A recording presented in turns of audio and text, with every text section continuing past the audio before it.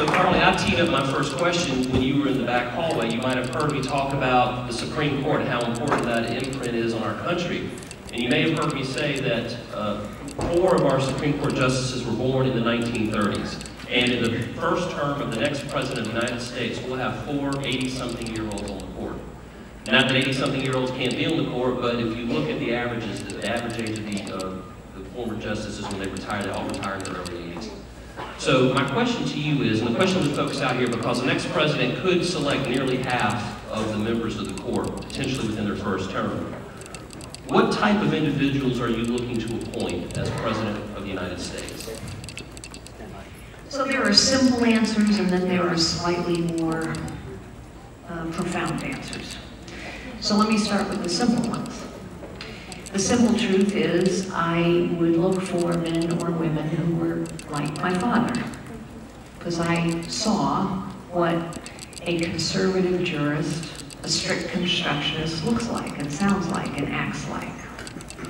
It's easy to say that I would look for people who understand what the Constitution says and stick to it, as opposed to turning it into what they want it to say.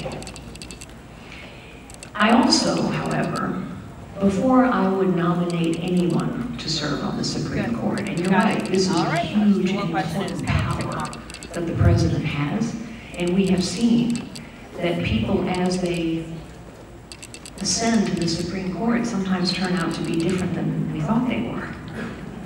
And so one of the things that I would do, instead of passing off the job to interview a nominee or a potential nominee at great length to, say, my general counsel or someone on my staff, I would want to spend a great deal of time with anyone before I nominated them.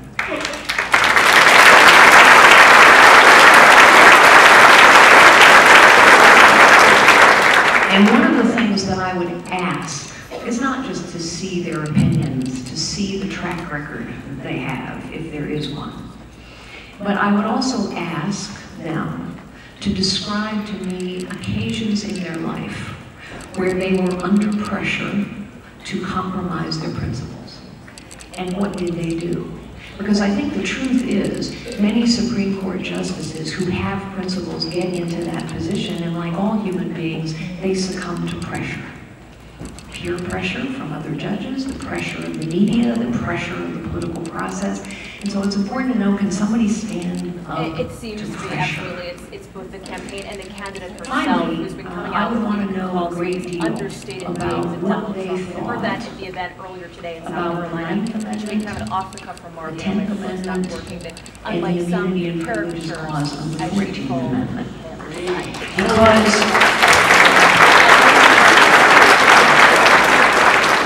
Because taken together, those 3 sections of our Constitution basically say that individual rights are protected from the overreach of government, that states' rights.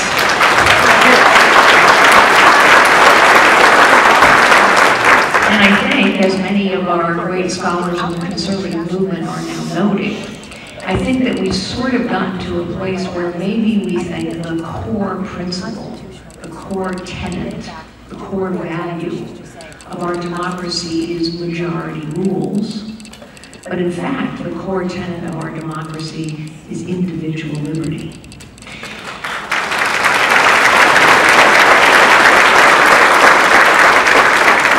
And the reason that's so important, all the way back to my mother and potential and God-given gifts, the reason that's so important is because I think we have come to a pivotal time, truly, in our nation's history. It is why I am running for president, where the potential of too many Americans, the potential of this nation, is being crushed, literally, by the weight, the power, the cost, the complexity, the ineptitude, and the corruption of government. And we must